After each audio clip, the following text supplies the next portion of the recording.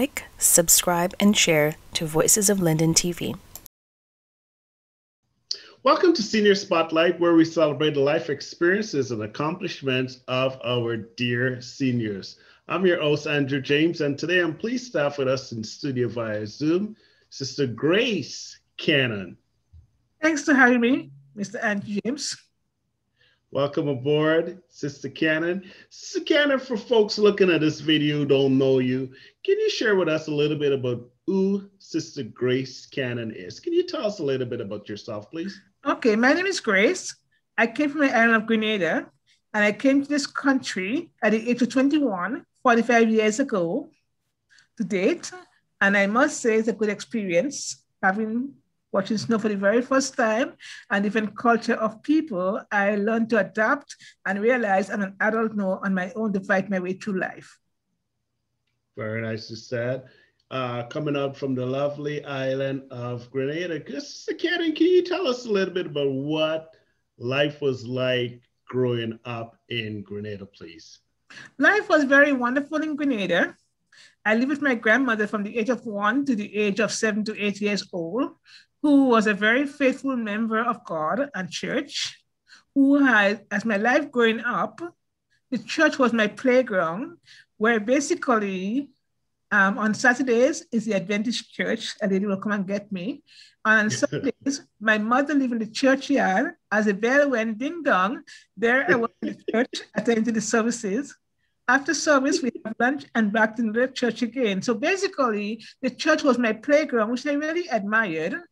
Then I had many aunts that I used to visit as a child, grew up, my two cousins lived with my grandmother. And my grandmother, on the other hand, was a very generous lady who will give you her last shot on her back, or if she's eating something, you'll have it and go without. That's the person she was, and that's how I was brought up. Nice. So thanks for sharing your story with us, Sister Cannon. If you can go back in time at any age, what would it be and why?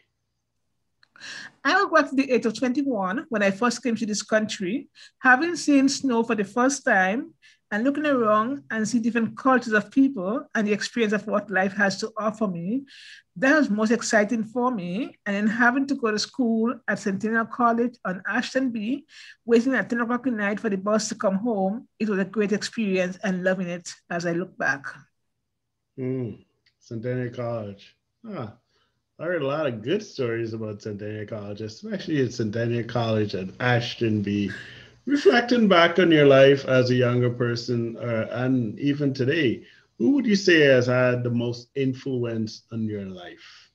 Looking back right now, well, my parents, my mother's a teacher, and I went back to her at the age of 7, 8. She was a teacher. My father was a farmer. But although he said he didn't have school, when he wrote us a letter, we had to go to the dictionary to get the words he wrote. And coming to Canada, I have met a few good friends who have taught me a lot. Like I said, having gotten sick in 2007, and the friends, my daughter and my granddaughter was my main support, and a few family of choice who I chose, who was at my side and praying for me. Today, I can say to God be the glory. Through my sickness, I lost my home, but realizing what my grandmother taught me, material things are not all in life. What's in your head and your personality can take you a longer way. And with that information, it led me to be the person I am today. I'm sorry to hear about your story there with the loss of your home. That's fine. Everything happened for the reason. I told my daughter all the time, what's in your head, no one can take it away. What you accomplish is better than riches and fame. Very nice to say. Anyone from church you want to shout out? I think you said you grew up in the church and this and that. Well, in the church in Canada, I have so many people I can shout out to. I have many adopted children, like Melissa Malcolm, Melissa Phillip, Michelle Cosby, Samantha Richards, Marva Siret, Morgan, Velma Lynn, and there are too many to count out, but there are many people I have accomplished, including Mr. William James, who has stood with me to thick and thin. I can call him at any time and he's there. Thank God for friends like those. Well, thank God for Mr. William James, whoever he may be. Yeah, wherever he is, thank God. What are the two most important lessons you have learned in your lifetime? What I have learned, and I preach it all the time, is the values that instill in you. For example, when everything is gone and lost, your values will stay with you.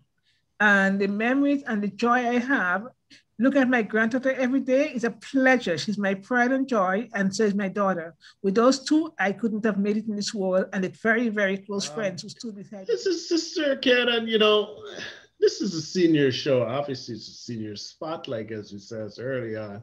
You don't look like a senior, of course. What keeps you going, and what motivates you to keep looking so young and fresh and green and active? What's the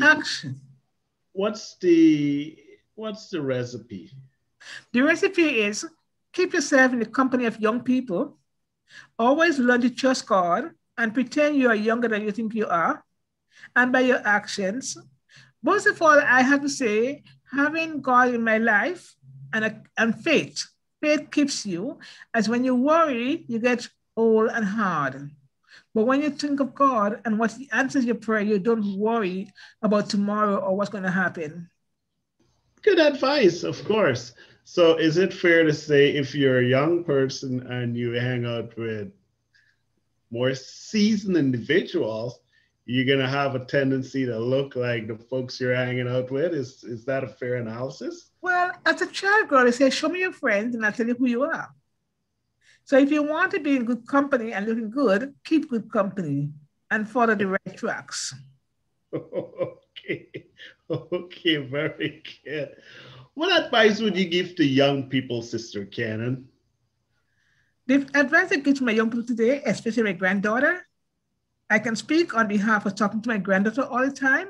I said to her, seek education first, but remember that boys don't retire. Boys don't expire. There's one for every age and every season. And the more educated you are, you can go and say, I want this one or that one. You can pick and choose who you want. And if at the end of the day, you were left alone, you can take care of yourself in life. Very nice. It said good words of advice there coming out from Sister Cannon. Just a final question. What life advice would you like to share with others in general? What would share with others in life? Don't be selfish with whatever you have. Give, and He will give unto you. Seek, and you shall find. And the more you give, is the more you get. You can never outdo God. You can never get poor by giving. You'll always have once you give what you have of yourself. Sister Cannon, I think we'll leave it there for today. On behalf of everyone at the Senior Spotlight, I want to take this opportunity to thank you very much for sharing your time with us. And stay safe. God bless you. And we will be in touch with you soon. Thank you for having me. Have a blessed day.